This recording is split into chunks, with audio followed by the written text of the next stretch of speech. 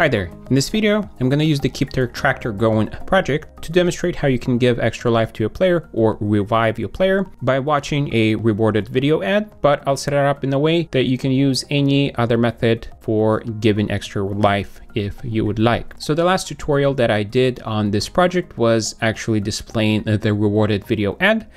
And I got a request to use this project to demonstrate how to do the revive method, and I'll be showing it using Bolt. If you want to see how to set up Unity ads with Bolt, I'll leave the link to those videos in the description. I did use Unity ads for this setup, but if you want me to make a tutorial with AdMob, be sure to mention that in the comments and I'll see what I can do. So currently when you hit a tree, I display an ad, and this is actually a rewarded video ad. If I click close right now, you can see that I get a message. Here is a reward for you. But what I want to do is, instead of displaying that ad right up front, to have an option that if you click on get extra life, it's actually going to display that video and revive the character. So let's go and start by setting up that revive button, and that will be in our Game Over UI. So I'll turn it on so I can see it, and let's go to scene and find that Game Over object. Now, right now, what I have is if you click on this area where the Game Over is, it actually restarts the game.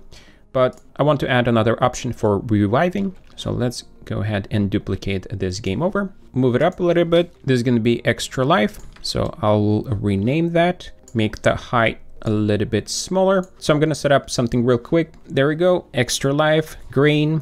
Now I'm going to go to edit graph. I had a graph on the Game Over that was doing on pointer click, and it was loading the main scene and setting the scale. That's how I started the game. And so instead, what I want to do here is show that rewarded video. Now that logic is currently inside of the player, and let's go in the player graph. And right here, right after the Game Over, I'm going to go over through the Game Over logic in a bit, because I think I have not covered that in the tutorials. But after the Game Over, this is the logic for displaying the rewarded video. And I want to move it from here to the extra life option that I just added. So let's go back to this graph, paste it here, and connect it on pointer click. We can quickly test that. So disable the Game Over UI, click play. So I get a Game Over screen. I don't get that rewarded video ad. And if I click on extra life, it should show me the reward video. And there you go, that looks like it's working. Now, if I click close, it should say, here is a reward for you. That looks pretty good, works so far. So now I can go where this message is being displayed, and it's inside of this ads in here. And what I want to do is, instead of displaying this message, let's remove it from here. I'll trigger a custom event. Trigger custom event, and the event name, let's do revive. The custom event is going to be connected on my player. So I'm going to go and find my player right there. So now we should be able to create a custom event that's going to revive our player. Let's go to our player flow graph. And for reviving, let's add that custom event. We'll name it revive. The process of reviving your character will depend on how your Game Over logic works. I'll walk you through the process how my Game Over logic works, and there is one important thing about the Game Over, and it is you don't want to actually destroy your character. You can disable your character, but you want to leave the option of enabling the character back. And that's the exact approach I'm going to take here. So the Game Over logic, how it works here, if I collide with an enemy, that's how you lose in this game. I instantiate an explosion. So that's just an effect of that fire. Then I relocate that tree, and that's part of the recycling or object pulling that I demonstrated in this project. So that tree gets moved back, and then I set this Game Over variable. So it's just a Boolean.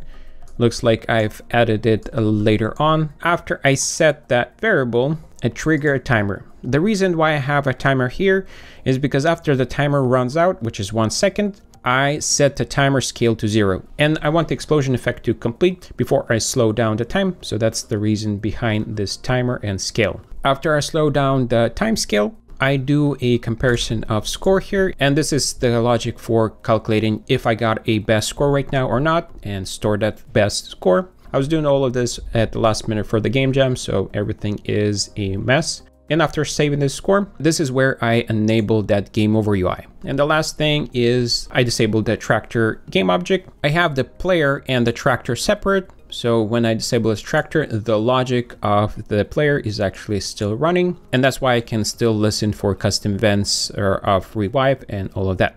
So that's the logic that goes on at game over. Now, if I want to revive my character, I need to reverse some of this logic. So the parts that I need to reverse is this tractor. I need to enable it back on.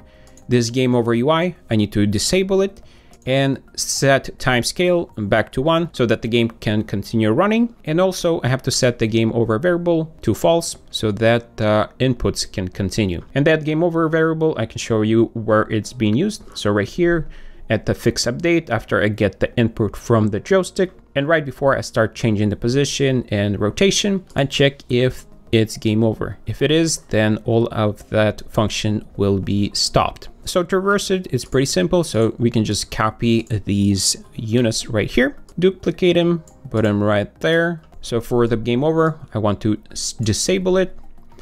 For the scale time, I want to set it back to 1.